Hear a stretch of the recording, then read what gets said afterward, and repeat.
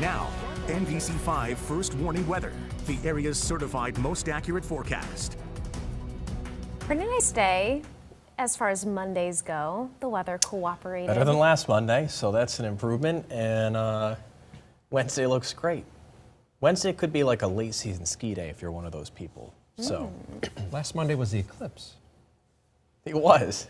I know. The weather was Yeah, fine. No, I know. That's not what I'm talking about. I was inside joke. But let's take a look at what's going on outside right now. This is Storm Tracker right now with a couple of showers coming on through. We'll zoom in here to, well, where they are in the Adirondacks and show you that it's mostly the Tri-Lakes right now. See if we can put a track on this thing and show you where it's going, because it's moving at about 30 miles per hour off to the southeast, something like that. So in the next hour or so, a couple of towns there that'll show up. Lake Placid at 10:30.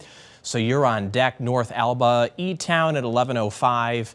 Charlotte and Heinsberg due for a little shower. That's really all this is. That would be more like 11:20, 11:30 for the Vermont side of Lake Champlain. So as we move along here, you'll see there's not a whole lot on the big time scan. Mostly just high pressure coming in from the Great Lakes. Beautiful for the next 2 days. There will be a few clouds in play, mostly tomorrow afternoon, but I think we'll be just fine as we go along. Burlington right now, that's Church Street, just fine. Dry. 44 in Brattleboro, where still dry, so it's really only northern New York with a couple of showers coming on through. Sunshine at wake-up time tomorrow, and then as we go through the afternoon, some clouds north. So basically from the Northeast Kingdom over the Adirondacks, that's where the clouds will be, sunny south.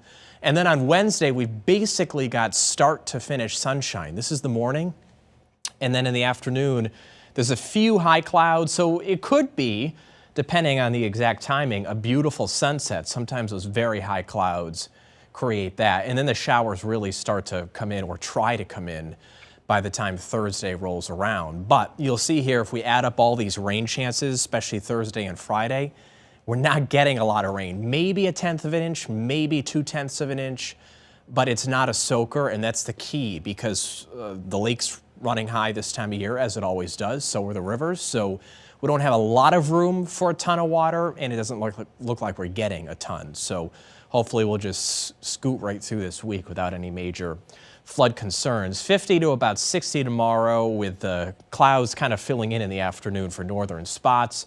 Down the road, 63 in Brattleboro, 61 for Springfield. Pretty good. That's the brightest part tomorrow, brightest area.